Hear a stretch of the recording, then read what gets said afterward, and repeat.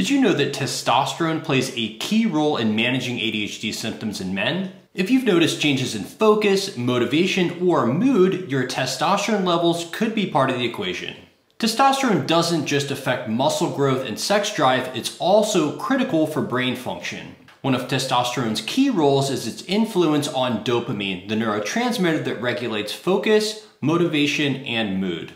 When testosterone levels are optimal, dopamine signaling is more efficient, which can help with ADHD symptoms like distractibility and low energy. However, low testosterone, whether from stress, poor diet, or aging, can lead to reduced dopamine activity, resulting in more pronounced ADHD challenges like brain fog, lack of motivation, and emotional dysregulation. Men with ADHD are especially sensitive to these changes because dopamine already functions differently in their brains. This makes maintaining healthy testosterone levels crucial for managing ADHD.